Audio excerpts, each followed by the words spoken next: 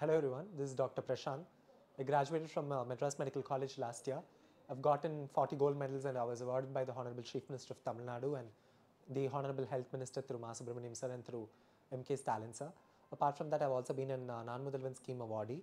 So this is something short about me, and this year I've qualified the UPSC Civil Services exam with an R78 and the Tamil Nadu rank of 2.